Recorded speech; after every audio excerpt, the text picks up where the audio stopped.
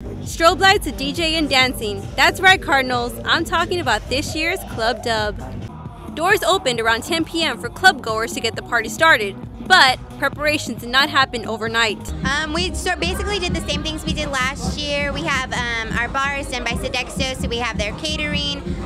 We contacted our decorator.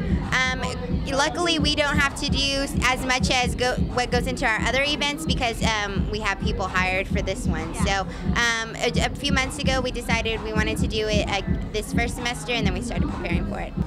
Arrangements were also made for the alcoholic beverages being served. Well, Campus Activities Board, of course, is hosting the event, and they go through a risk management plan as alcohol is being served at the event. So they contact the police department, they coordinate with my office and the Dean of Students, Dean Moore. So that's part of the planning process, as well as through special events and room reservations and that whole rigmarole. As the DJ spins on, I turn it over to you, Cardinals. Reporting for E! News, I'm Candice Avila.